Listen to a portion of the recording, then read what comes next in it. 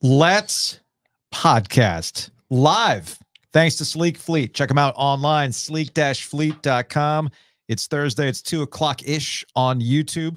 Alongside Joe Giglio, I'm Joe Ovies. I am back from the mountains, Joe, and you made it. You good? Finally. You did fine. You know The Rock? He's like back. Yeah. He's a heel right now, though. That's the best Rock, by the way. Yeah, of course. But yeah, like, so he doesn't really do his catchphrases per se. No. But finally, Joe is back from the mountains. So I'm back from the mountains, and you know what I did on my drive back from Bryson City? I do know what you did because you're a sicko. I listened to some podcasts on the way back. So I actually want to do something a little bit different because I know sometimes things can get they can spin out of control. And we do have merch. We do have stuff that's on our branding that says positive vibes only. Okay. So I want to send some positive vibes out to our friend from CBS Sports, Matt Norlander. Yes. Okay. National college basketball guy. Matt's a friend. I consider Matt a friend. I don't know if he considers me a friend, but I consider him a friend. He's been great to us this entire time.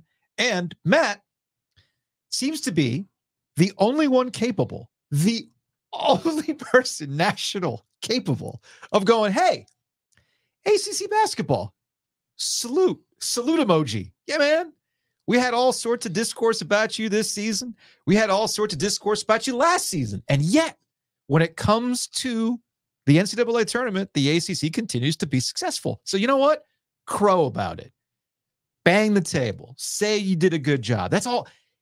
Apparently, Joe, the only thing harder than correctly predicting the NCAA bracket, which our guy Patrick Stevens is very capable of doing, but apparently the most difficult thing on the planet to do is to say, hey, man, good job. Because the rest of the college basketball national media, as I re-entered orbit from my quick spring break trip, I really don't know how else to put it. And I jotted this down. Why does everybody have to be an asshole about the ACC? What am I missing? What did the ACC do to these people? Why is everybody being an asshole? I don't get it. What did I miss? Well, I was gone. I would come up with some concoction for you about elitist institutions and the establishment and blue bloods. But that's not even like what I don't even think you could do that anymore. So I'm not sure. I really don't know. There must be like just deep wounds all across. But deep wounds from what? I don't know, man. Maybe you know, I have theories. Maybe you were this Big East fan and John Swofford killed your league and it's not good enough that you're back and you have the best team in UConn. Yeah. Crashing all these conversations and being the monster. I don't know. From Matt on the YouTube comments, because when we're live, we go straight to the YouTube comments. Yes, sir. Speaking of Norlander, he doesn't, because I heard this podcast, he doesn't believe that this NC State team can be considered a Cinderella.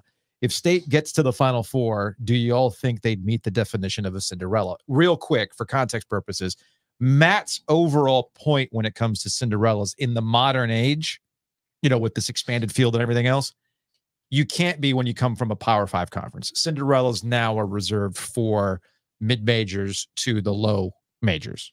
And like St. Peter's was a Cinderella, right? Yes. Okay. Got it. Butler was a Cinderella. NC State, with everything that's afforded to them, that's not a Cinderella. And I agree with him on that. In this modern era of college basketball, I do agree. NC State's a disruptor. How about that? I like that. That's a very 2024 conversation. So I wanted to go down a few of these things before we talked about some actual basketball and storylines. And I find it weird that everybody's having a really hard time of just copping to the fact that the ACC has done pretty well for themselves in the in the NCAA tournament. Norlander's cohort, Gary Parrish, at least admitted that part of this is related to liking to dunk on people, right? Like he had his tweets ready to go when Virginia lost, which then begs the question, why is it that everybody's so like has everything ready to go to like say, see, I told you so about the ACC, but none of that stuff really exists for the other conferences. Like I can sit here and point out that the Big Ten hasn't won squat, right? I can sit here and point out that when Kentucky loses to Oakland, it's not about the totality of the SEC. It's specific to Kentucky and what's going on with Kentucky. When Virginia gets bounced in the first 4, suddenly it's an indictment on the ACC. Well, which one is it? Pick a lane. That's all I ask. That's all I ever ask, which gets us to Joe Lunardi, right? Like Joe Lunardi went so far to. Oh no, there's more. Oh, he went more. He had a follow-up. I'm sorry, you missed it. I murdered Joe Lunardi on wax on Monday. Oh, you did? What did you say? I did. What did you say? I did, because I didn't catch Monday's show. Completely murdered the man. I caught the show on Tuesday. You can go. I'll go back and listen to it. Yeah, but Lunardi had a follow-up, and he essentially said he wants to give basketball fans IQ tests before they can make comments, which is ironic given the fact that his track record when it comes to bracketology should mean honestly should mean he's never allowed on television ever again. Like, as if it's about IQ tests and showing that you know what you're talking about, Lunardi routinely is dead last when it comes to bracketology predictions, right? Seth Davis goes on a Twitter. He was tweeting through it the other day. Duke grad. Okay. He was contorting himself, trying not to give the ACC's props. He was arguing that the ACC was top heavy. Joe, tell me you did not watch ACC basketball this past season without telling me you didn't watch ACC basketball when you say that the ACC this past season of ACC basketball was top heavy. Yeah. I mean, NC State finished 10th. Well, that and Georgia Tech could only beat the teams at the top and yet finished near the bottom. Yeah. Then you got John Rothstein, who was trying to walk back the ACC is looking at a real possibility of only having 2 teams. He was trying to walk that back. Like, no, that's not what I was trying to say. No, buddy. You tweet in a very binary way. You are a very, you tweet black and white, my dude. You have a track record of this. And you said straight up, no, they're looking at a real possibility. There was no real possibility. So now he's trying to gaslight people. And it's like, no, that's not what I was saying. No, your tweets are there, dude. And then there's my guy, Mike DeCourcy. My guy. Mike DeCourcy tried to NC State beating Oakland, completely memory holding the fact that how was Oakland here?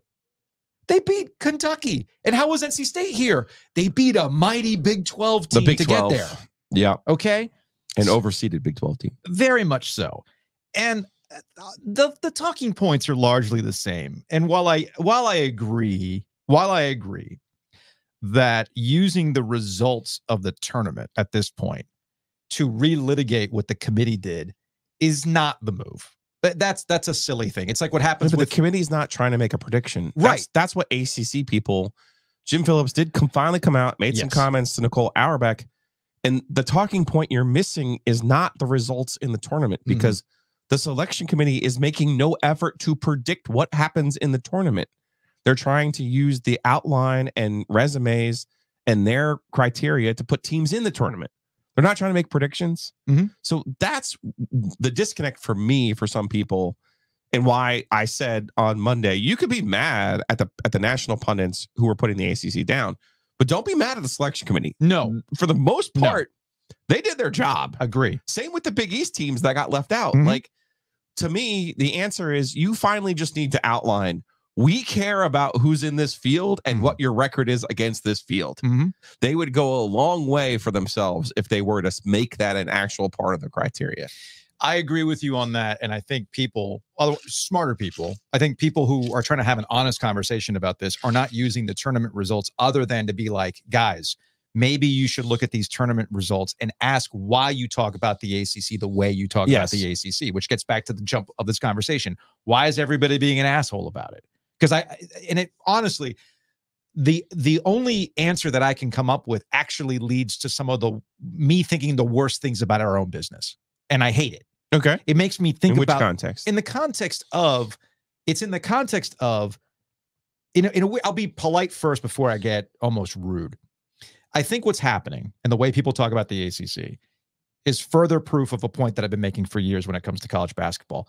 There is physically no way for you to watch all that basketball. No. None. No. It is impossible to watch all this basketball. It is impossible for you and I to watch the entirety of the ACC, and it's only going to get more difficult because I don't know about you, but I do not give a shit about watching SMU Georgia Tech on a Wednesday night. How many times did I tell you? I only watched Duke like 3 or 4 times this year because I shouldn't even have the bandwidth to follow them. But you notice that we admit there's only so much basketball that we can watch. And ultimately, we sit back and we will watch the games unfold when it's time to watch the games. And we're not making these huge declarative statements most of the time. Now, there's a reason why I spend a good chunk of the basketball season going to games.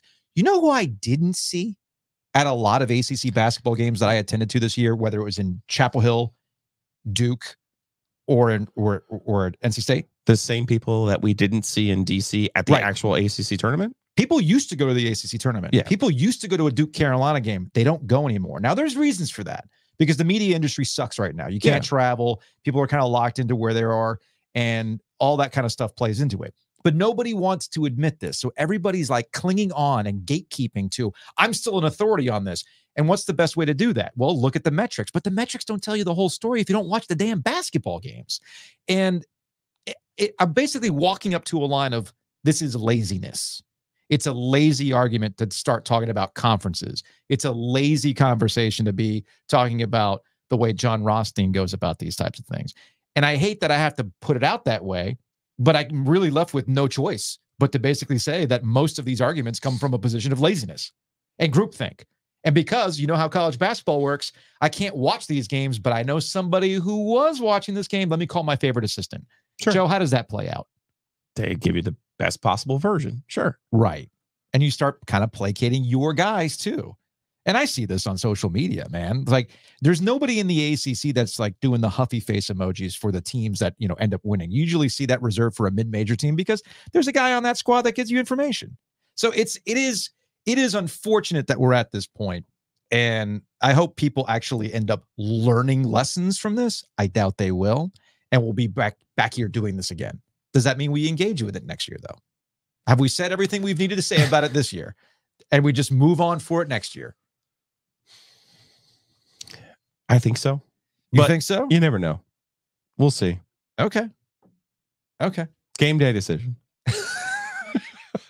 I will say this. All the stuff that's been going on, I think you said it last week, it galvanizes. It galvanizes ACC people. And I've seen this in some which is like impossible to do. Oh, I've seen this from some of the people in the comments about saying things like, I never would pull for Duke or UNC or State because of their rivals. Or even Clemson. But now I find myself going, yeah, man, win it. Yeah. Win it, because I want to stick it to the people who have been having a hard time processing all this stuff. We'll get into some of the stuff a little bit later on, like actual games and storylines with NC State and Marquette. We got North Carolina, Alabama tonight.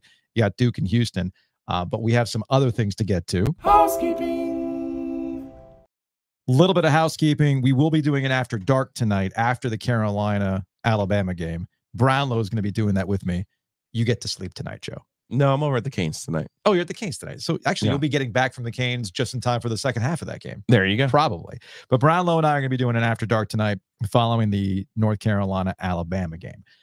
Big thanks to everybody who has rated us 5 stars on their favorite podcast platforms.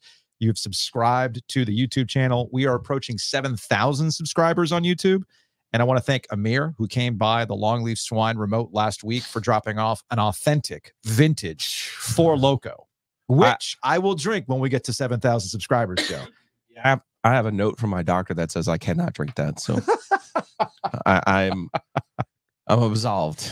So again, we get to 7,000 subscribers. I will drink that Four Loko. So be on the lookout for that. Big thanks to Mosquito Authority for sponsoring Ovies and Giglio. Mosquito Authority, Pest Authority. Now's the time to bundle and save. All this rain that we've been getting, it's going to warm up pretty soon. That leads to mosquitoes. You want to get that treatment going now to make sure that you're not getting bit while trying to grill later in the year. Bundle and save. Bugsbite.com. Punch in your zip code. You'll see all kinds of ways Ace Lancaster and his crew over at Mosquito Authority and Pest Authority can protect your #1 investment. That's your home. And I mentioned Longleaf. We did the live show from Longleaf last week. Thanks to everybody who showed up. That was a really great time. We'll be doing it again. We'll definitely be doing it again. And in the meantime, if you're going to settle in and watch the basketball, you know what? You don't want to cook. Get some takeout. Bring it back. Or just watch the games there because they got a nice outdoor patio set up. But if you just want to hang out at home and eat some great food, go to longleafswine.com and order your barbecue. They got specials every night. Sometimes they got the wings. The burgers are fantastic. So again, big thanks to Longleaf Swine for sponsoring Ovies and Giglio. And since I just got back from a road trip, this is my, I was going to say annual, but this is usually what happens when I come back from a road trip. Shouts to Breeze Through. You know why? Because you're on the road and you need to get gas somewhere and you're left with no choice. You're like, all right, let me just hit to the first one that I can get to. And you realize, oh, breeze throughs are nice. Very nice. They're nice. You know? Elevated. Yeah. Clean bathroom, good snack selection, nice organized refrigerator. You don't get that everywhere. You don't, but you get it at Breeze Through. So hit them up, breezethrough.com. We appreciate them sponsoring Ovies and Giglio. So I come back from the road appreciative of what I've seen.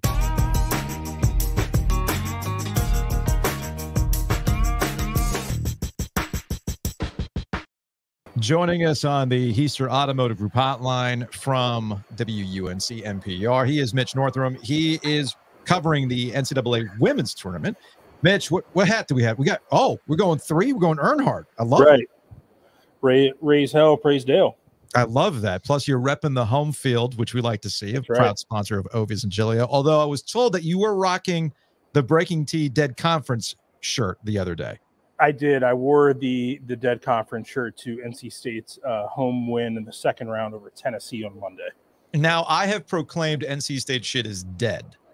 Did you have a moment where it finally clicked for you that NC State shit is dead? Yes. Our friend Aaron Beard and I talked about this after the game. There was a moment there was about 45 seconds left, and Tennessee had just cut the lead to 4 points. And there was a moment where NC State was trying to inbound the basketball, and Tennessee appeared to have gotten a steal. However, Wes Moore had called a timeout, and Wes Moore was awarded that timeout, and therefore there was no turnover. And then NC State scored on the next possession and, of course, coasted to the win. And Tennessee fans were very angry about this online. Just another point that NC State shit is dead, because if NC State shit was still alive, that would have been a Tennessee steal, and madness would have ensued. Although some State fans would tell you, I don't think this qualifies as NC State stuff, that both the women and the men are basically playing at the same time on Friday in the Sweet 16, which they are, which is crazy. At the same time. Yeah, I realized that today as I was just kind of looking at schedules. The men tip off, I think, about 20 minutes before the women do, which is unfortunate. And, Boo Corrigan and a lot of other important NC State people can't be in 2 places at once, so they'll have to kind of choose there. But, yeah, that's kind of a bummer. I don't know why someone didn't realize that and maybe mix the times up there. Are you in Albany or Portland? I am in Albany. I am currently on the upper concourse of, I think this building is called MVP Arena.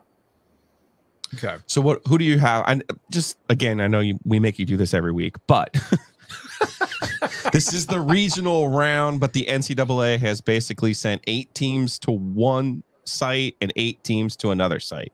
Correct. So here we have the Albany 1 regional and the Albany 2 regional. So on Friday, we'll get South Carolina against Indiana, and then we'll get Notre Dame against Oregon State. And in Albany 2, we have LSU on Saturday going against UCLA, and Iowa going up against Colorado. So the Sweet 16 matchups, those are those. So the Elite 8, you're looking at a potential South Carolina Notre Dame rematch and a potential Iowa LSU rematch of last year's national title game. I saw on Twitter that I think it was Yahoo who wrote a story that said women's basketball has finally arrived because people were mad about the star treatment that Caitlin Clark was getting from the officials in the second round game. What was it, egregious, Mitch, or was it more of people like to find something to complain about and then complain about it? I think there are, officials were favorable, I think, to Iowa, but there are also a lot of loud people online that I think are just tired of hearing about Caitlin Clark. There's sort of this, there's one subsection of women's basketball fans that think she's really great for the game, and she's a supernova. She's one of the greatest we've ever seen. And then there's another subsection of fans that think that she's sort of overshadowing everyone else and sort of taking up a lot of the spotlight and stuff. And I think those people are just looking at something to be mad at. There's a couple complaints you can make, does ESPN really need to have a dedicated reporter to just follow Caitlin Clark around? I don't know. I sort of made the argument that Caitlin Clark finally, in women's college basketball, she's being treated like any other superstar in any other sport would be treated like. You know, the way she is being covered reminds me a lot of the way that Zion Williamson was covered at Duke. Right. And so I think that this is a good thing to see, that she is receiving a superstar treatment that we would normally see in college football or men's college basketball. I think the one thing that women's basketball has going for it right now that it's never had, because normally there's one monster in women's basketball, or there's two. You know, forever it was Tennessee and UConn. Right now they have stacked. They have 4 interesting national stories in Iowa, LSU, UConn, and South Carolina. And then depending on where you are regionally, like if you're a state fan, cool. You mentioned Colorado before having a little bit of a run. Indiana state fans will remember from a few years ago knocking out one of West's teams. So I think there's some pockets there that the women's game has never had before. Mm-hmm. Yeah, and we are, you know, there's been like some complaints about, you know, the women's side not having the same amount of upsets on the women as on the men's side. But look, I mean, 3 teams lost on their home courts this past weekend, with Ohio State going down to Duke, Virginia Tech losing to Baylor, and Kansas State losing to Colorado. You know, so there are upsets. There are other storylines. I mean, I didn't think this Duke team was going to be in the Sweet 16, but the defense is clicking and Reagan Richardson shooting the lights out. I think NC State's a really interesting storyline, and that's probably like one of the most interesting Sweet 16 games, you know, them against Stanford, a future ACC matchup. I just want to point that out. I love that. Well, it's interesting. I'm glad you brought up the home court losses, because I know that's another conversation. Again, this is another sign that the women's tournament has, quote unquote, arrived, even though it's been watched and everything else. People cover it. That people want to have those first 2 rounds go to neutral sites rather than what we're seeing at home. But again, home teams did lose. It is something that does happen. So I don't know if they're quite there yet. I also think it's interesting that, like, well, for instance, sometimes these teams are just stacked and you can't do anything about it, right? So there's a double-edged conversation around that South Carolina, North Carolina game, right? I can recognize that North Carolina's on a different level. What I did not expect was for North Carolina to get wrecked like they did in that game. And some people want to equate that to, well, it's the setup and everything else. I don't know if the setup had anything to do with the fact that South Carolina was going to beat North Carolina straight up. Yeah, I think on that day, those 2 teams, the way they were, I mean, North Carolina has no depth right now at the end of the season.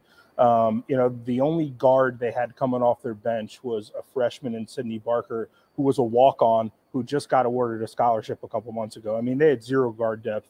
And South Carolina, I mean, they have their bench could go start at another Power 5 school. Like, that team is just loaded. And that was arguably like the best half of basketball, the first half that South Carolina played, that I've seen anyone play all year. I mean, they're just a juggernaut. It doesn't matter where that game would have been played. I personally like the on-campus games in the first round. I don't think that the women's tournament needs to aspire to be the exact same as the men's tournament. Yeah, I think it's a feature, not a bug. Mm-hmm. I think it's really cool. I think it also puts more value into the regular season, because you are fighting for that top 16 seed to get the right to host in the first round. I mean, a lot of teams are kind of shooting for that and jockeying for position to get that. And they just set an attendance record for the first 2 weekends of the NCAA tournament on the women's side for the first and second rounds.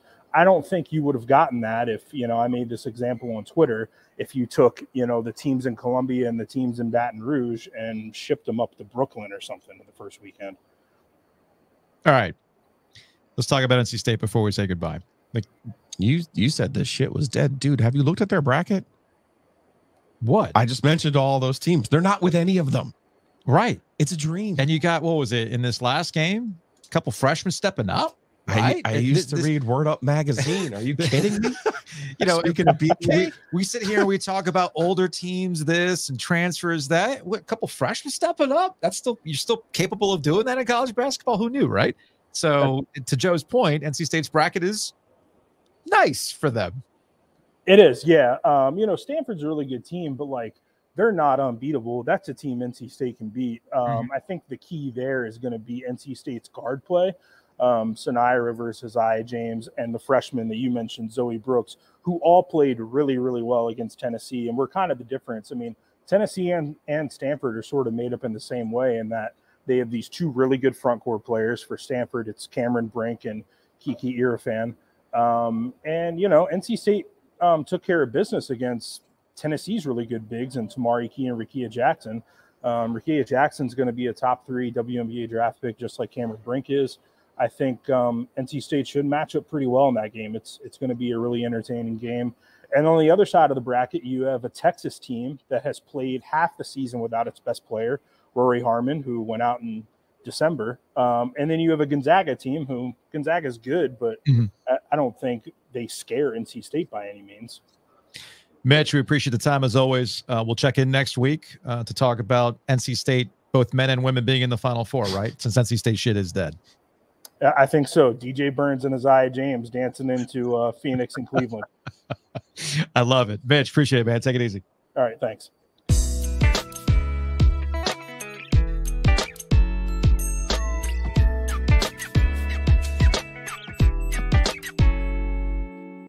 Big thanks to the Butcher's Market for sponsoring Ovies and Giglio. Check them out, thebutchersmarkets.com. I appreciate the listeners for posting their meat. I love that. Just the tips. Look, it's all about getting the quality cuts, putting them on the grill, or putting them in a recipe and seeing what you come out with. And at some point in the spring here, and the pollen goes away, people are going to be out there grilling. It's going to be a lot of fun. So please post your meat. We love to see that when you post your meat. And you can check them out, thebutchersmarkets.com. Big thanks to Two Roosters for sponsoring Ovies and Giglio. Check them out online, tworoosters.com. They got new flavors all the time. You can go to the website to see what flavors they have at their various locations, including their special one-offs and everything else. Giglio, did you try something new? No. Since you don't watch the show, I want to give you a quiz. Okay. I'm going to set the over-under of gallons of Tuffy tracks that Two Roosters has sold since last week. Gallons? Gallons. I'm going to set the over-under of their gallons. This is not the OG Gambling Syndicate segment. Not yet. Okay. Not yet. But Jared texted me. Yeah. So I'm going to set it at 148 and a half gallons. Over. You're that confident. I'm that confident. 148 is a lot of freaking ice cream, It Joe. is, but State fans are gobbling up everything. More than 200 gallons. That's awesome. Of Tuffy tracks, which they still have, by the way. Okay. They had he made more. All Jared right. made more. Perfect. Man. Perfect. So go check it out. Tuffy Tracks over at any of the Two Roosters locations. We appreciate them for supporting this program. And if you're going to the Canes game tonight, they got a Two Roosters location at PNC Arena. You can get the Stormy tracks. Or yes, you can. Or you can get the Sunday and the helmet with the sprinkles. Speaking of you not watching the program, that was my end cap. Like I for told one you. of the episodes. Like I told you. I was very proud of myself. I was working on things, working through some things, Yeah. working on some things. Yeah. No, there's it some was things that I good. need to It was update good. you on. Like, I'm proud of you moving the little boxes down so you covered up names. Like, look at you being ingenious. I love it. That was part of that was the struggle. I love that. Hometown Realty, check them out, myhtr.com. I'm actually headed to Gardner tonight because of a Canes clinic, a hockey clinic for the kid. And when I go to Gardner, what do I see? I'm blessed by the sign. Blessed by the sign. I will always saw the sign. You and Asa Base. Yes, I will always associate that sign with championship That's right. because it blessed Jacobs Junior Canes team to win a CHL championship. You opened up your eyes. You saw the sign. Now you need to open up your eyes. And when you sell your home, use the experts. Hometown Realty. It's myhtr.com. Don't think you can do this and make as much money on your own. Use the experts. Go to myhtr.com.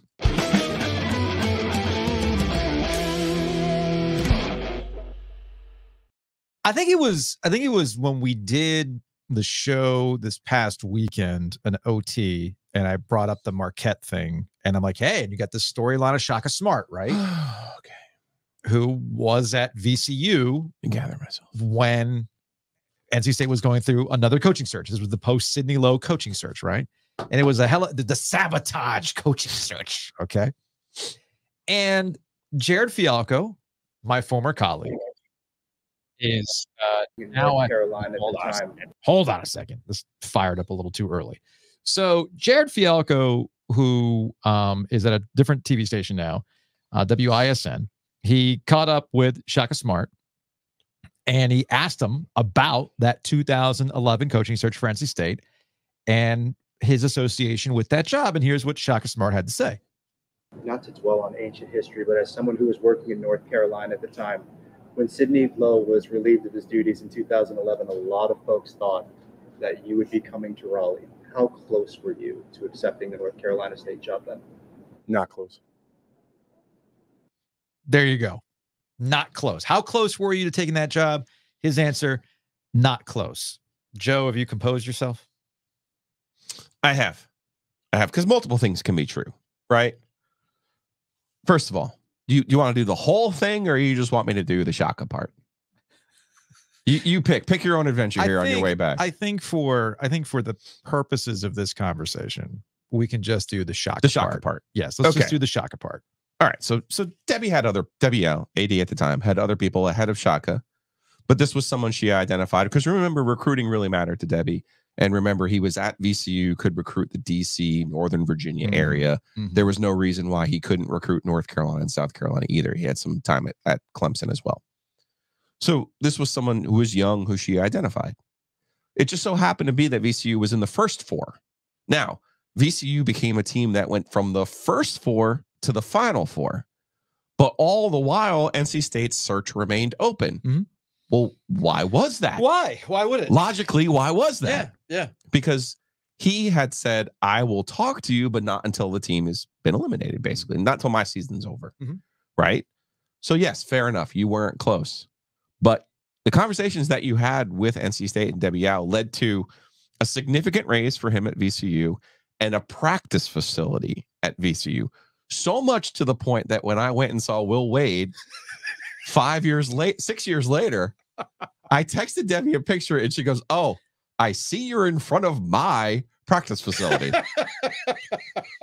So yes, Shaka, nobody blames you for not taking the state job. But to act like, and I get it, the framing of the question lent itself for you to say that you were not close. But the truth of the matter is you were able to leverage, if nothing else, NC State's interest in you in a significant raise and a new practice facility. And yes, when Debbie said at the press conference where she announced hiring Mark Gottfried, when she talked about sabotage, Shaka was the coach allegedly who Gary Williams reached out to and committed the sabotage. So for all of history, we will have the sabotage comment from Debbie, and that was the coach that she was speaking of. Okay. I'll spare you the rest of this. Well, we have an entire offseason. I will spare you the rest of this. We have an offseason of things to discuss. Okay. Like there's a lot of gambling drama going on right now in the world of sports. I have thoughts on that. I know you addressed some of it yesterday with Brad Frisch, who was hanging out with you yesterday. But I have my own thoughts that I just don't have time. We don't have time to get to it today. Just like I wanted to just focus on the Shaka Smart part of this, and I'll add this to the conversation. In the history of college coaching searches, really any coaching search, right? The job is only offered to the person who accepts it. Only. It's all in the framing legally of the language. In such a way that you could say, "Oh no, I never was offered," even though, or I never spoke to that person, even though you have search firms, back channel conversations, XY. There's all sorts of cover in how you frame it that makes it sound like, "Oh no, never, I do that stuff," right? I mean, we also live in a world where Josh Pastner openly told you that he gave Debbie Yao the stiff arm. Yeah. Okay. Yep. So at least he just straight up says, "Yeah, I said no." This is a little bit more semantics, right? In fairness to Shaka, he stayed at VCU for 4 more years before taking the Texas job. Yeah. So when he says he wasn't close, I would imagine in his own mind, he had already seen Anthony Grant leave VCU for Florida. He had already seen Jeff Capel leave VCU for Oklahoma. Yeah. So in his mind, he was thinking to himself, I can do what, now that I've been to the Final Four, I can do a whole lot better than NC State in his mind. Now, keep in mind, it didn't work out for him at Texas. And the reason he went to Marquette is because he didn't know how to play the game at Texas. And the reason it works for him at Marquette is because he's gone and actually gotten some players back from the Baltimore, DC area, because those were his best teams.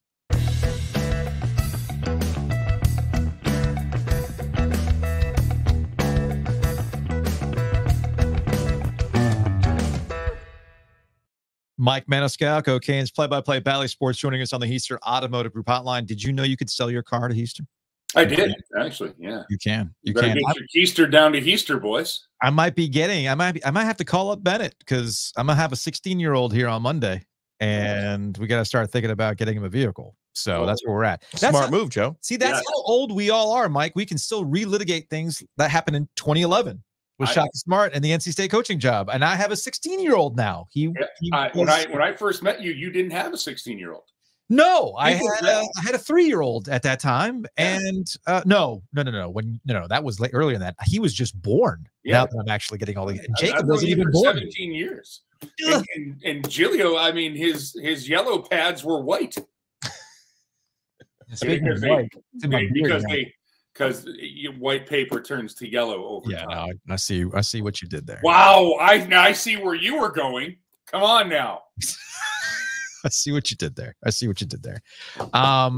Speaking of seeing where things are going, do the Canes want to win the Metro Division? Yeah, I think you do.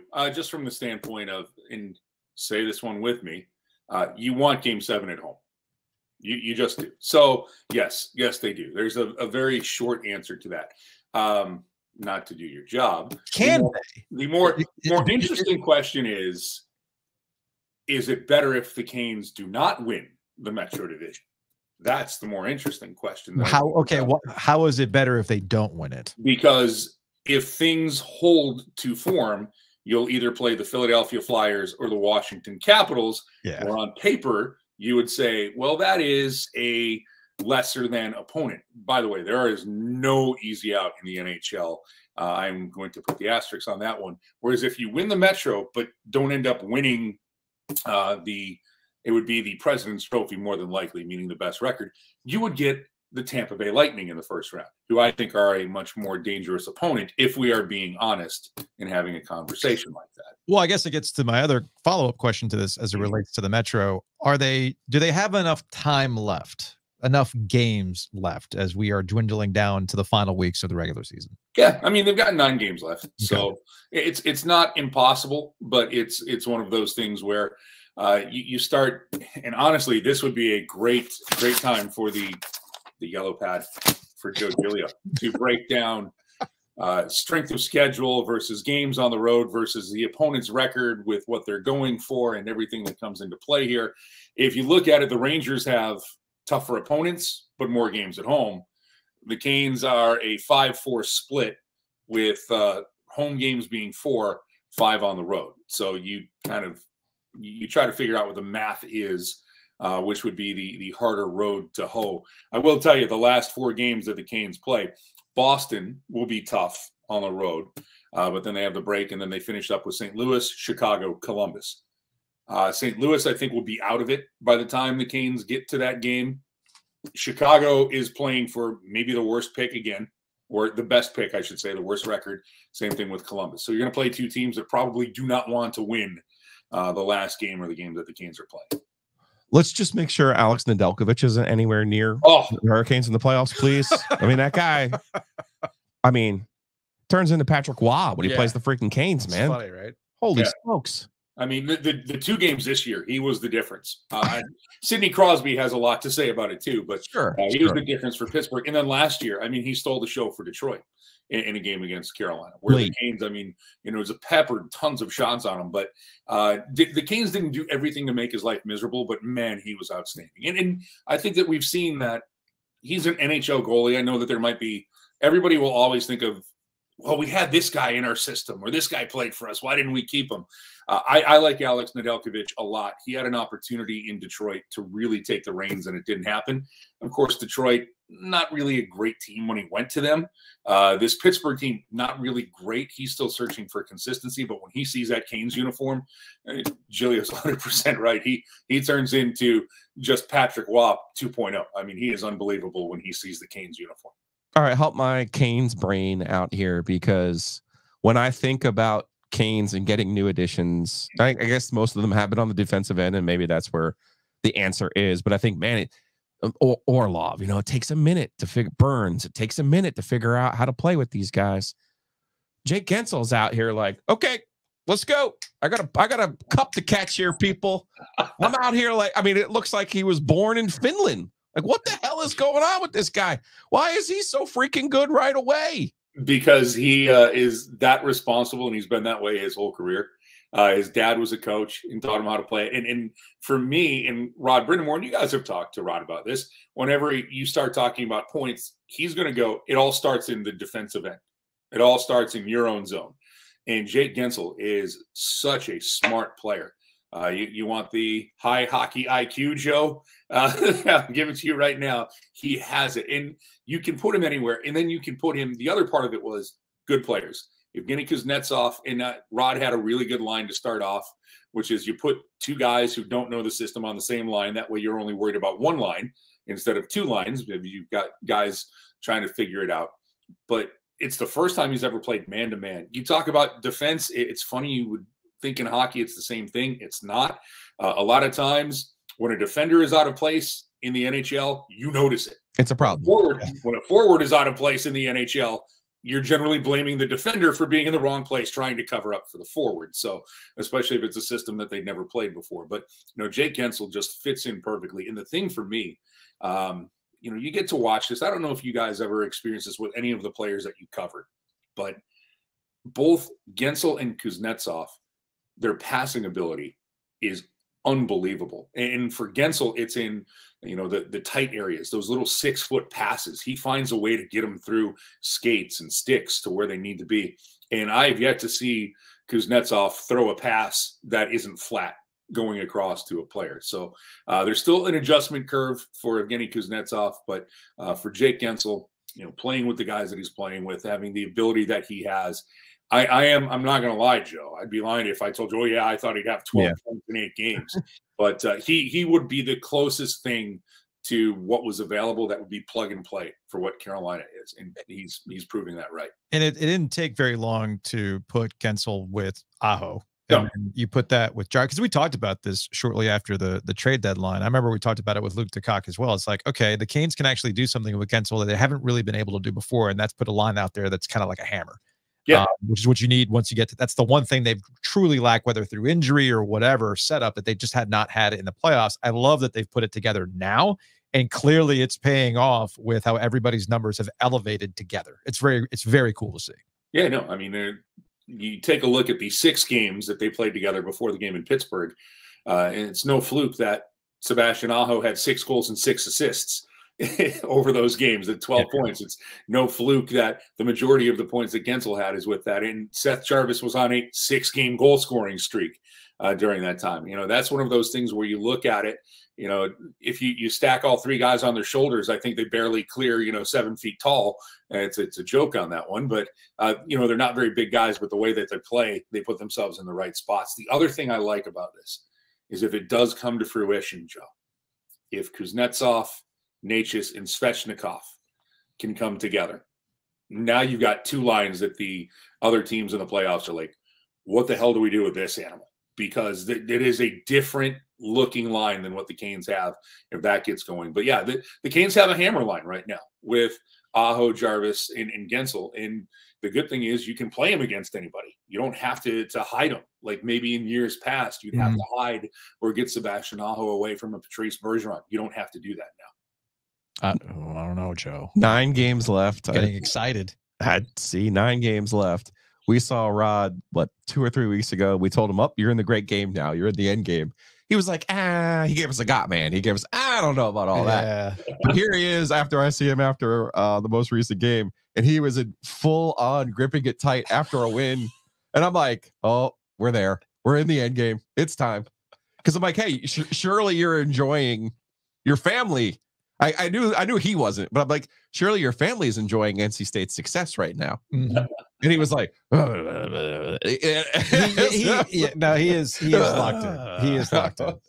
Come on, man. I saw him. This is the first time, Rod, you've been able to enjoy any in your history of NC State fandom to have a moment, sir. I saw him at Weight Competition Center last night. He's locked in. Still, no, it's over. Focused. We'll man. see him in the summer. Focused.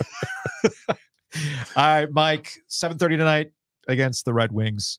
Actually, No to Delkovich. I got first period Canes tonight. Let's go. Actually, so it's funny. I actually saw some people wearing Red Wings jerseys walking down Fayetteville Street earlier today. Oh yeah, no, they travel. Shout out to Brownlow. There you go. Is that there? You go. That's Little Talk Radio. Yeah, I didn't really fit one in for us here today, Ovies. So they travel. Their fans travel. They travel well. They travel so well. All right, Mike. We'll talk to you later, man.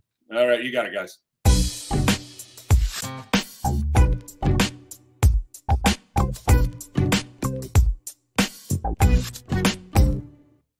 So I had a moment leaving Gatlinburg, Tennessee. Okay. So there were some storms that came through the Great Smoky Mountain National Park, and they shut down the main access road that got us from an area called Cades Cove back to Bryson City. So we had to detour, and I was like, all right, kids, you guys wanted to go to Gatlinburg? It's time to go to Gatlinburg, which I have strong opinions about Gatlinburg. Not my scene. No. Not my scene. No. But the kids love a mountain coaster, those little alpine coasters. Okay. And then I found a steak joint that was surprisingly cheap, but also really good. Very thrown off by this.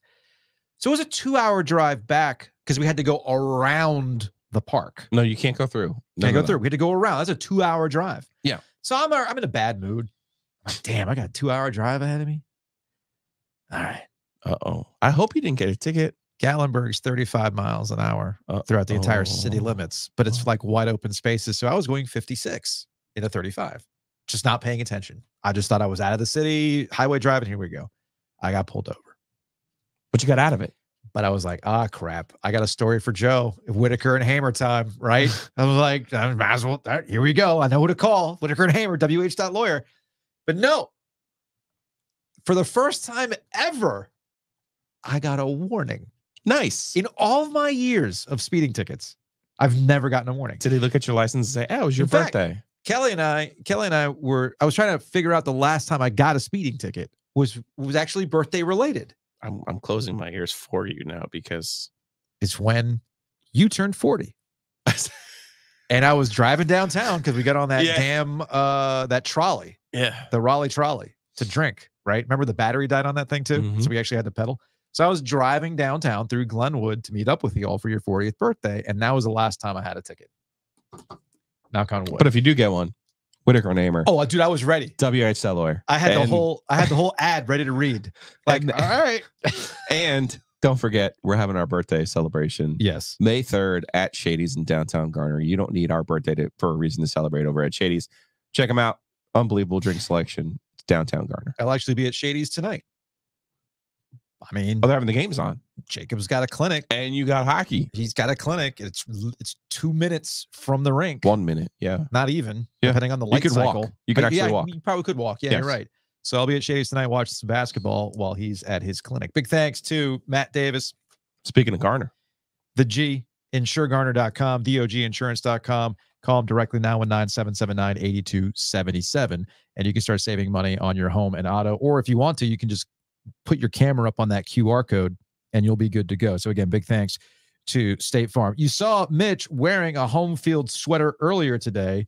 It's not too late to still use that promo code OG23, as if you're feeling nostalgic about your favorite teams in the Sweet 16, all these ACC squads. Guess who's got some really cool vintage inspired stuff? Home Field. Check them out, homefieldapparel.com. Use that promo code OG23. Again, that's OG23. This is from Michael regarding my warning. NC State shit's over for Joe O too. See? Tell me it's not dead.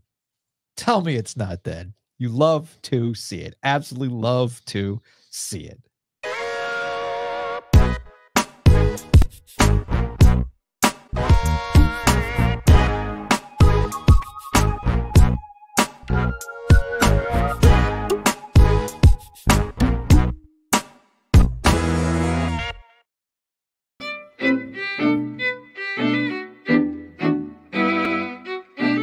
Joining us now on the Heister Automotive Group hotline is Jordan Cornette. He's with Westwood One Radio, NBA TV, and more importantly, the leading shot blocker in the history of Notre Dame basketball. Jordan, how are you, my friend? Don't forget NBC Sports now, man. I can't keep track of all of them, man. Certainly not ESPN any longer, but got some great things going. Life has been fantastic to me. I'm just trying to figure out what in the F is going on with your hair, brother. What is that? Okay, so you said that, and I was like, all right, is he mad at me? I like it. Or is it like, is it a criticism, or is it more here's my question. Do you do it like, oh, look, like I'm not trying, but like it's perfectly coiffed in the way that I want it to look? That's what I'm trying to figure out. No. Okay. So I feel like Joe explains his hair. A lot of people have this question. So when my hair is shorter, I use a pomade, which is like a harder gel, right? And when I use the pomade, that thing is like it doesn't move. But when my hair gets longer, I can't use a pomade. I actually have a paste. This is a cream that I use. I did not use it today because my hair is fine today. I just took a shower, right? But later in the day, you'll see me and I'll probably have the cream in my hair. It's just a matter of there's temperature, humidity. All of these things are in place. You're carrying around a lubricant with you all day long. Yes. Interesting. Yeah, you got to be prepared, man. I have to be prepared, and I was told lube was on the things on the list to be prepared for. The jokes I can make. I've already lost one job. I'm not going down that road. You're good, man. You're good. You are out in the East Regional. You're in Boston. Yep. So I want to start there because obviously we've spent a lot of time this week talking about our teams, and I do want to get some of your thoughts on our teams. But first, is there any way around that UConn is a freaking monster, man? Monster, and I got a taste of it, JG, at the end of the year, towards the end of the regular season, into February, when UConn hosted Marquette in a game. I think it was 2 top 5 teams at that point, and UConn throttled them. Now, UConn did turn around and get aired out at Creighton in a game where Creighton was just lights out from 3 very shortly after. But what it comes down to, what I was able to surmise in watching that game, when UConn's at their best, the tournament's a waste of time. If they're at their best, nobody's beating them. Forget it. Yeah. If they're at their best, nobody's beating them. Beauty of the tournament is sometimes teams aren't at their best.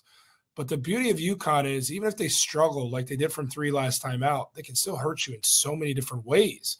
They're a great offensive rebounding team. Donovan Clingan is Zach Edey down low, except he can come out and guard on the perimeter and can move laterally. So he's not just anchored down low like a Kalkbrenner for Creighton. He's different as a mobile big that's disruptive. They can switch so many things. They're great in the half-court setting because they got 2 guys that shoot better than 40% from 3. They got pros on the roster, and they are great in transition. I just look at this team and go, okay, where's the vulnerability? I mean, they shoot the ball well. They take care of it. They're right up there in terms of offensive efficiency. I think they're number 1 in offensive efficiency, and they're 11th in defensive efficiency. They're an incredible team. But this tournament, wacky things happen, and styles make fights.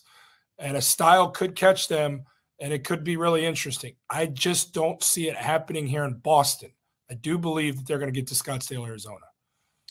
My theory all along, and they were in the toughest region to me. Now, Auburn losing certainly takes a little bit of one of the Scottsdale, by the way. I think it's Phoenix. I just like Glendale. You're good. You're good. They're one of the Dales. My theory was they wouldn't get to Glendale, but if they did, they're not going to lose, and that probably still holds form. Interesting to me, though, Jordan, that when people we have conversations here, obviously through the lens of Duke and Carolina being a blue blood, and is UConn a blue blood? I think UConn has figured out, and Danny Hurley has figured out the right recipe, because Duke this year didn't go into the transfer portal and add the right players. They didn't add any players. Carolina has figured out this year in Harrison Ingram and Cormac Ryan, one of your Notre Dame guys, how do you add players that help the existing parts? And next year they've added some McDonald's All-Americans, so we'll see how that works out. But UConn, I think a lot of people don't know down here. They should. Tristan Newton is an ECU transfer, and Cam Spencer, while he had a stop at Rutgers, began his career at Loyola. So to me, I've been screaming this all year, like, the difference between these teams, other than UConn, it's just very minimal. And even think about UConn. They're not out here, with G League Ignite superstars and all this other stuff. An ECU transfer and a guy who began his career at Loyola. But it's guys that fit a coach's system and fit Hurley's system, and that's what works. And Cormac Ryan fits what they're trying to do at Carolina, and he also brought an element of toughness. But beyond that, I remember a conversation I had with Coach Jeff Capel, a guy I greatly respect. And I think he's one of the truly underrated coaches. Everybody appreciates his ability to recruit, but I think they undersell his ability to coach. And also just how he sees things in the college landscape and in the game itself. Jeff Capel said to me, Coach Jeff Capel said to me early on in the year, he's like, man, everybody talks about they got this guy in the portal coming and it's going to change the day, and the fans get all excited about it. And to a degree, that makes sense. But you have no idea who these guys are until they're actually in your locker room. You don't know how they get along with the team. You don't know what their personality is when they're getting coached by you. You don't know how they are coming off a win and how they handle success, how they are coming off a loss, and handle struggles. All of that gets figured out real time. So every guy in the transfer portal is a sincere roll of the dice. Whether they check the boxes for you and your style, they have to come in personality-wise, fit with the team, and be able to work with the coach for the greater good. UConn has figured out a way to grab guys that work. Coach Hurley, for all his intensity and passion, he's an incredibly likable guy. I liken him to Bob Huggins during Bob Huggins' prime years at Cincinnati. People are like, man, that guy's, whatever. Yeah. No, his players would run through a wall for him. Same for Hurley's guys. And there's nobody more affable when you look at Carolina than Coach Hubert Davis. And also, speaking of affable, Cormac Ryan is an incredibly likable guy who puts his hard hat on and goes to work every day. They just fit. And that's why these two teams are in the position they are right now to do something really special. You did see NC State play earlier this year. I think, like most people, if I had told you that they were going to go on to win the ACC tournament and that they were going to make the Sweet 16, if I told you that day when you were here, you would have been like, shh, I need some of your drugs that you're on, sir. But what do you make of the Wolfpack's run? Just, with your look right now, everybody would expect you to ask that very question. Where are your drugs? Just so we're clear. Yes or no? Yeah. I actually love the look. I think it's great. That's why I'm joking with you. No, we're good. What was the question anyway? I kind of lost. You were here. Were you here for the Boston College game? Yeah. Oh yeah. Yeah. You're here in Raleigh. And if I told you, like, hey, it was such a forgettable game, and I think that was like Super Bowl Sunday, or maybe it was in the middle of the football playoffs, NFL playoffs. I can't remember, but I remember thinking, and I love Coach Keats. Like I love Coach Keats, and I was thinking, man, I wish I could be anywhere but right here, right now. And I'm blessed to have the job. I love calling these games, but it was brutal. And I came out of there. Yeah, I didn't know what NC State was going to be like. But I'll tell you what, is there a more intriguing athletic offering in college than NC State with everything that's happened with them? And well, you cover it extensively. But for those who are listening to this that don't really know, I have a dynamic relationship with NC State. I have a lot of people I love there. I think their fan base is one of the all-time fan bases because of how passionate they are. Are they unreasonable at times? Maybe, but are they passionate? Yeah. Yes, and that is to be cherished. I respect them a great deal. I went sideways with them once before. It'll never happen again. That being said, I think NC State's story is the coolest story in the tournament right now. And, of course, it's NC State that has that element because it's NC State. I mean, the 7 games that they've rattled off, it's been incredible. And to be there and watch them play those 2 games in the opening weekend in Pittsburgh, I was so happy for Coach Keats. I was so happy for another friend of mine, Boo Corrigan. And I was happy for those guys. I mean, DJ Burns in the building, in the building, and I don't know if this came across on the TV broadcast, but every time he touched the ball down the stretch, everyone was united in cheering for this guy outside of the opposition's fans. Yeah. He's become what he is down there in these sites. He's now traveling in the tournament. DJ Horn has been great, but the real revelation is Michael O'Connell. I mean, his confidence in how he fits in with how those guards play, picking and choosing his spots. He seems like he's making the right decision when to take a shot, when to facilitate, when to retreat dribble, when to attack, when to go in transition. And that's the thing about this NC State team. Everybody is assuming a role and elevating them. Ben Middlebrooks. I mean, how about him?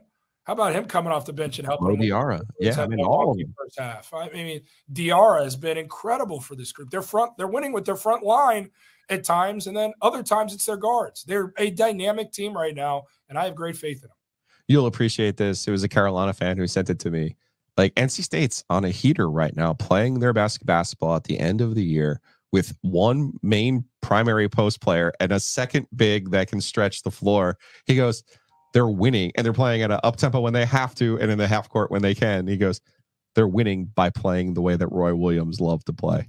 He goes, think about that. And I have not advanced that theory yet. And it was a Carolina fan, and I'm like, you're right. You're right. A lot of Carolina fans were like, oh, get Roy out of there because that style doesn't work anymore. And now all of a sudden you see State make a run. You know what else they're doing? They're better with the basketball, JG. They're guarding at a different they're defending. Yeah, at really guarding. And that was what's been absent the lion's share of the year for this group. Coach Keats is another guy. He's a hell of a coach. I know it doesn't always go how everyone would see it fit. There's been some inconsistency, but he's also he's been dealt an interesting hand at NC State. And right now he's getting his flowers and he deserves it. This group, why wouldn't you believe in them in every game moving forward? They've bottled up something special. The only thing I worry about with them is they stopped playing for a week. Like, they probably wanted to get back out there. They probably wish they could tip off on Monday or Tuesday and keep the good vibes going. The other team down in Dallas is Duke taking on Houston, the top seed. This feels like a mismatch on paper to me, Jordan, but I have a stat for you. This is the 5th time our 3 triangle teams have made the Sweet 16 together. In the previous 4 years, at least, Duke or Carolina has advanced to the Final Four. And in the last 2 trips, 15, Duke won the national title, and in 5, Carolina won the national title. So maybe I'm selling Duke short. How do you see Duke's chances against Houston? I think there's something in you and innately in everybody where, because Duke gets all the fanfare and gets all the preseason love, and they don't live up to that throughout the year, that maybe there's a belief that the money's probably going to go Duke's side because they're the Cowboys, they're this, they're that. Now they're facing #1 Houston, so it's not going to go that route. But what is fascinating to me, and I'm sure this has been discussed with you and Joe, I know it's been discussed in other circles, but immediately when I saw that matchup, I said, wow, what an opportunity for Duke, not for Houston. What an opportunity for Duke. Duke is soft. That's what everybody says about Duke. Duke is soft. Duke doesn't have any toughness. Filipowski may go be a pro, whatever. Jared McCain paints his nails and sings TikTok songs. This group is soft. Now, this are my words. This is how people view this Duke team. On the floor, they haven't played with the toughness on the floor. They're not winning the 50-50 basketballs. They're not doing the things necessary. So Duke feels very white collar to people, and historically they have. What an opportunity for Duke to go beat a rugged Houston team that dictates how a game is going to be played. Yeah. And that's what the tournament's about. It's about getting over humps. I'm looking at Brad Underwood with Illinois. They haven't been to the second weekend. Now, he hasn't been there all those years, but Illinois has got to the second weekend since 2005 when they went to the national title game and lost to North Carolina. Yeah. I mean, this is what the tournament allows itself. Redemption, flip of narratives, and Duke has a heck of an opportunity to do just that. I did mention Kyle Filipowski. He's got to be better for this group if they're going to beat Houston. I mean, you got to be firing from all cylinders. A 3-ball, as it's been going for Duke, has to continue, but Filipowski's got to be a walking double-double machine. Jordan Cornette, you can watch him on NBA TV, NBC Sports. You can listen to him on Westwood One Radio. He's out at the East Regional in Boston. He will have those games. Before we let you go, you mentioned Illinois losing to Carolina in the title game. Joe and I have spent a lot of time this year talking about what Carolina is and what they aren't. And in the regular season, they were the best team in the ACC. Check. As the #1 overall seed, we all expected them to get to the Sweet 16. It's interesting, though, in the gambling markets, Arizona is the favorite to come out of that region. How do you see LA, and are you as intrigued from a distance as we all are here in the Triangle at the potential of seeing Carolina and Caleb Love reunite with a spot on the Final Four?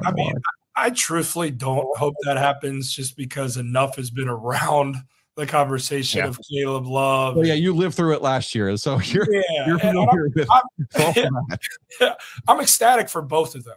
Yeah. In terms of the two backcourt mates, that there's so much discussion of why it's not working and one needs to go and who's the right one. And Both of them are conference players of the year. I love that. I want to see everybody win. That's who I am. So I'm excited for that. I mean, look, I guess I'm rooting for both to win. And if that happens, that gets them to facing each other. And they might want that. Who knows? Both guys firing at a high level. To me, though, Carolina should be the favorite coming out of there because they're so freaking old. Like they are guys. They are old guys. And like, I played the game. Like when I was 18 and I played 5th-year guys, like, or I played like a Mike Sweetney who is 350 pounds. By the way, DJ Burns ain't 270. Like somebody no. for putting that in the media. It's 320 plus. Yeah. 270. I mean, how egregious, how flagrant of a lie is 270? Anyway, I digress. Well, as a coach, you got to protect your guys sometimes. Sometimes you got to motivate them. Sometimes you got to protect them. I came out as 6'11" because I wanted the scouts to see I was a 3-and-D guy, and I was really 6'8.5". So I get it. Yeah. But as an 18-year-old and you're going against like an older guy, that's an advantage. It's an advantage. And when you've got as many guys above 21 on your roster, it doesn't allow you to win, but it's something to lean on. In turbulent moments, you want elder voices. You want vet voices to steady the ship. You want a guy that can say, all right, I'm going to lean on this 22-year-old right now. We need a bucket or we need a stop or we need a block out. I'm going to lean on this 23-year-old right here. I'm going to lean on this 24-year-old. That matters to me, not to everybody, but I think that's important. And I think this group has gone through it last year.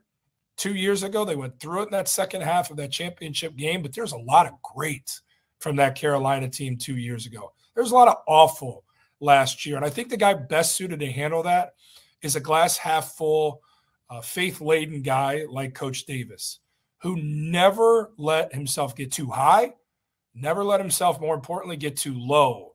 And his team has fed off of that. And I think they're poised. And being poised right now matters. And also the relationships within the locker room matter right now. And this is under-discussed. Guys hate each other by this time of the year. Even if you're winning, it's a long time to be around each other. Yeah. And to start to come to the forefront, just a lingering, man, we've been doing this for a long time. Even though it's the high of winning, not all teams are aligned, even in the winning. Who are the teams that get along most? That's why I love Cormac Ryan being added to this Carolina team. He just fits. I like Carolina to come out of the West. I do.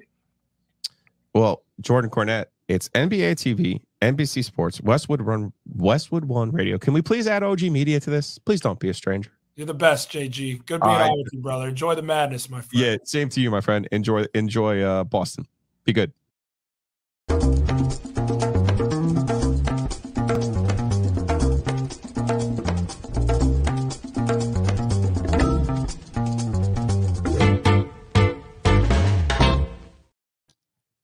Love Jordan Cornette. Kind of sad that I wasn't here for that conversation because he's banging on you with your hair. Mm-hmm. Okay, I see you've tried to do something to get some control of it. I tamed it today. You did tame it just a smidge. But I would like to point out that Jordan pulled off a Shaka Smart where everybody assumed he was bald because that's how he would keep his hair. Oh, okay. And then all of a sudden, pandemic rolls around, and my dude's got hair. I was like, whoa. For somebody like me, that's almost insulting. But I'll take it up with Jordan another day. I did want to, before we get into some of the DraftKings stuff, and use the promo code OG24 right now to start your adventures on the DraftKings app. I certainly had some fun today picking a few of their parlays. I love the parlays, man. They have the ready-made parlays for me. You put $5 down. What? You get on me about this, but I've actually pulled some of these parlays off, man. I like it. You not so much. Everyone has to run their own race, Joe.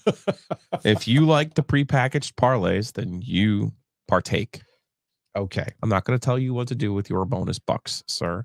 Hey, you just, as long as you sign up at DraftKings using that promo code OG24 and help me, help us. Yeah. Vaya con Dios. By the way, it goes beyond just those bonus bets. You also get you get like parlay. There's boosts, insurance there's boosts, insurance bets. Yeah, there's a lot. There's no sweat bets are great. Mm-hmm. It's like, oh, you know what? I'm just gonna take a flyer on this, right? There you go. So they got all sorts of features on the app, which are great. Here's the thing I wanted to say about the three teams, right? with NC State at this point, and Kevin Keats actually addressed it during his press availability today, they're on a hot streak right now, but I think at this point, based on who they've beaten and how they've got here, it's no longer about a hot streak. They've clicked. That's what matters. They've clicked. If you want to talk about getting on a heater during the ACC tournament run, fine. But once you've gotten to this point, and the teams they've beaten to get to this point, and who they'd have to beat tonight, at this point, that's just a credit to this team, a credit to this coaching staff for having it finally click for them. And I have to be true to how I talk about stuff when it comes to college basketball in this modern era, when we discuss rosters taking different times to finally become what they should be. Sometimes it never happens for them, right? Sometimes it never happens. Like Kansas has talked about that. Bill Self talked about, yeah, given the group that we had, I started thinking about what we needed to do for next year. I think it was a quote that was taken a lot out of context this weekend with what Bill Self had said about I started thinking about next year about a month ago, or what's going on at Kentucky, where that's a different situation where I think John Calipari, the game has kind of passed him by in how he's trying to construct things at Kentucky, and it's just not working for him anymore. And he has to actually get with the times and work that transfer portal a better way rather than relying on the freshmen. Keats, to his credit, to Steve Forbes' credit, to what Hubert Davis did this past offseason to try to get the right pieces together, something I think John Shire is learning after this season. You have to get the right pieces. It might take a little bit of a longer time to make it work. So credit to NC State. Here's the thing about Duke. I think it's a bad matchup for Duke. But I think they're kind of afforded the same thing as well, where it took a while for all these pieces to finally get together and who was going to do what. Do I expect Jared McCain to be dropping 13 threes a night? No, I don't. But whatever happened at the ACC tournament, however they ended the season, losing to Carolina and how they lost to NC State, I do think that getting into this tournament finally got them to wake up a little bit. I think tonight's game is going to be a little, or tomorrow night's game is going to be a little bit closer than people give credit. It's the North Carolina game against Alabama that I'm most intrigued by. Because you got to remember, Alabama is coached by the guy that everybody loves. He just got this big contract extension. I wonder why. Why did he get that extension? Why did he get that extension, Joe? That's weird. How did he get that extension? That's so weird. Was he close to anything? That's really weird. Not close to anything, right? Wasn't close to anything, right? Not close. And this is why I think I like Carolina tonight. Basically, I'm bouncing off of what Cornette talked about.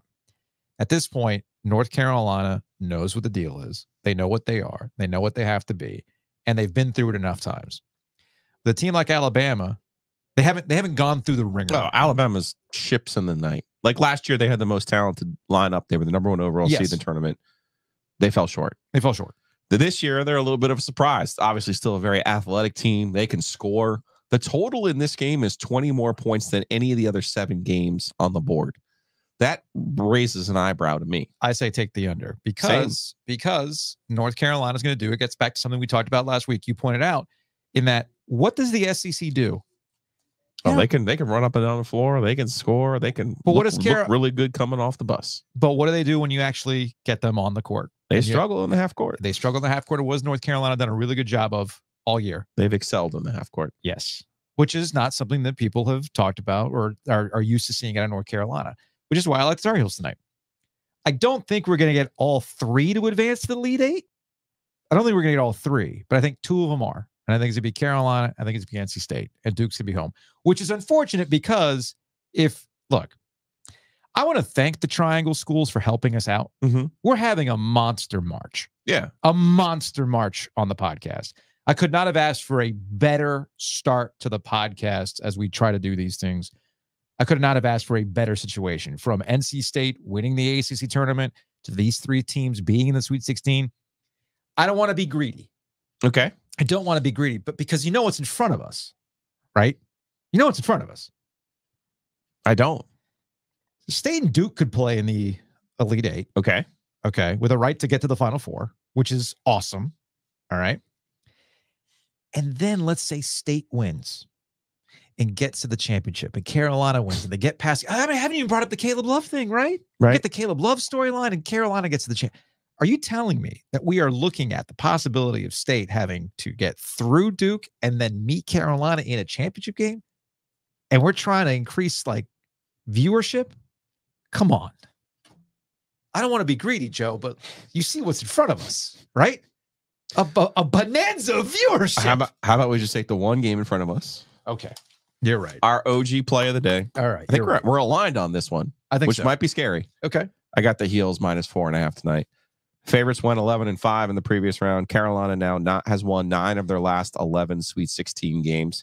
Does give me pause. The last time they were in LA, they were a 4 seed and lost to a really good Wisconsin team.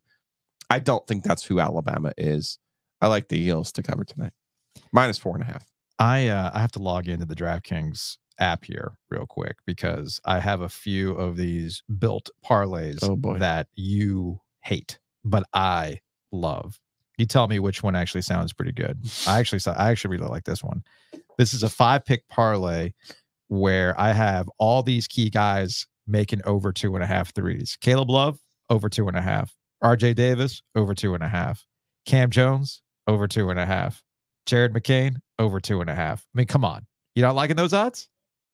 Remember when I lost the RJ Davis 3-point bet at the ACC tournament? I do remember because I realized, oh shit, he doesn't really attempt 3-pointers. He likes to go to the basket way too much. I also love this from DraftKings. They called this accomplished greatness, which happens to be the ACC's tagline. Yes. That's their marketing tagline. They called this 4-pick parlay accomplished greatness. And this is plus 1228. All teams covering. So that's North Carolina -4.5, Duke +4, Clemson +7, and NC State +6.5. It'll pay out nicely. Sure. If they all cover. Yes. And then there's an even wackier one, a 6-pick parlay, Joe. How could it be wackier? A 6-pick parlay. Because it's six legs. Okay. 6 legs. I love it. Anyway, it's all about Caleb Love and UNC. So anyway, you're still rolling on your free roll though. What do you mean?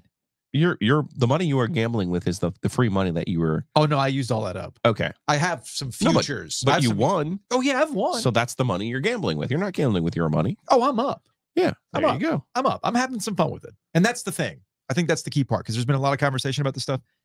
The whole point of this is to have some fun with it. And I've been enjoying the DraftKings app in a lot of ways, and I've had a lot of fun with it. You can have some fun with it too. It's all live, obviously, here in the state of North Carolina. What's that? What do you see in the comment section? And we're talking about I mean, he may be talking about something else, but it does apply to your wackadoo. Maybe that's the case. Maybe that's the case. Anyway, so head on over to DraftKings, download the app today. They are the official sports betting partner of NASCAR, and you can legally bet on all your favorite sports anytime, anywhere, right here in North Carolina. Now that's live. You can have some fun with it the same way that I'm doing with a lot of these pre-built parlays from DraftKings. Best features, again, those same game parlays are awesome. The player props are a lot of fun and fast and easy payouts right at your fingertips. And you can download the DraftKings Sportsbook app right now using the code OG24. Bet $5 to get $200 instantly in bonus bets only on the DraftKings Sportsbook with OG24 as the promo code. The crown is yours. Gambling problem? Call 877. I screwed up. Call 877-185543 or visit morethanagame.nc.gov. 21 plus, North Carolina only. Bonus bets expire 168 hours after issuance. Deposit and eligibility restrictions apply. Terms at DraftKings.com/sportsbook/NC. NASCAR is not a sponsor of this promotion and used under license. The reason why I screwed up is because I got new progressive lenses. I got a new prescription, and I'm not quite used to it. I think yet. you also refused to take it out of like that old radio grid. No, I have that they sent it over. I took it out. My phone number might be bad form, but I feel like we should send both clips to DraftKings and be like, hey, who do you prefer to read this all right ad? And we'll see. We'll see what they come back. We'll see what the agency says. I like.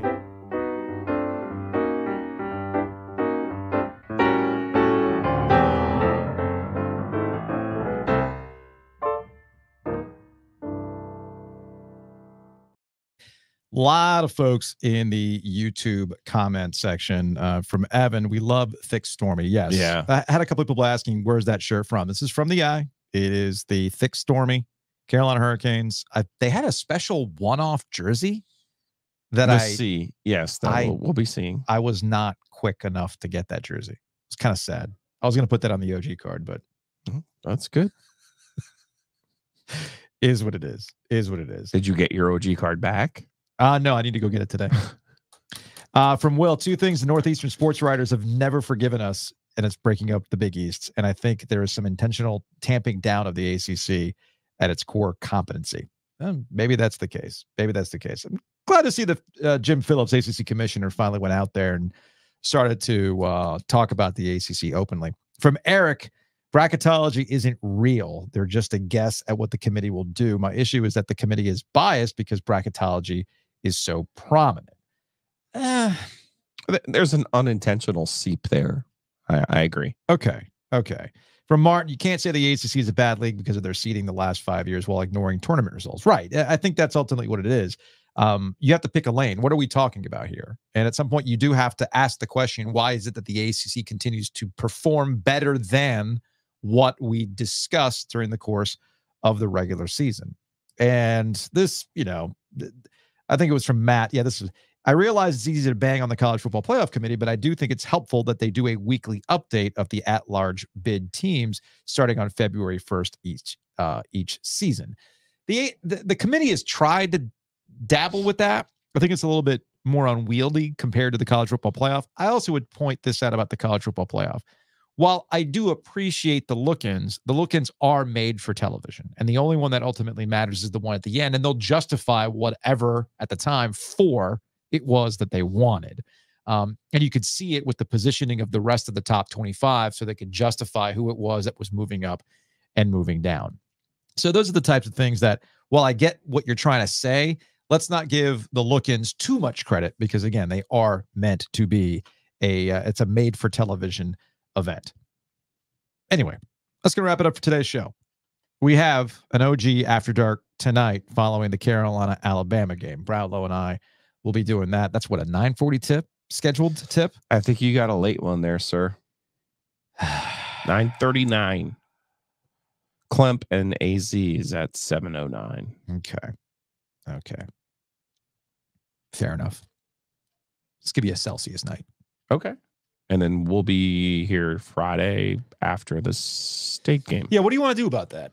Because Duke plays after that. Yeah, do we just want to react to state? Do you want to keep ignoring Duke? I'm going to lean in on my Duke takes because Duke's season ends tomorrow. So okay, that's fine. You know what? If anything, Duke fans probably want you to keep ignoring them. That's right, because then they'll just keep winning. That's right. That's how it works. Not only ignoring, but picking against them. So yes. So I guess what you're saying is Duke to the Elite Eight. We'll talk about it on Friday night. Yes. We'll see what happens. We'll get there. Yeah, we'll do something on Friday night. We'll probably go live around halftime. How about this? How about we go live at halftime of the Duke-Houston game? Perfect. That way it gives us time to watch the game at home and all that stuff, then head up to the studio and get settled and everything else. Does that work? Yeah, I'll be at the beach, but I will chime in with my computer. You bringing the fancy mic? Yeah, that's at home. And you wonder why we have so many microphones. You never know when you're going to need it, Joe. You never know when you're going to need it. So many microphones. All right, that's going to wrap it up. Thanks for checking us out this week. We will see you back here tonight after that North Carolina-Alabama game. And, of course, we'll see you on Friday night after the State Marquette game.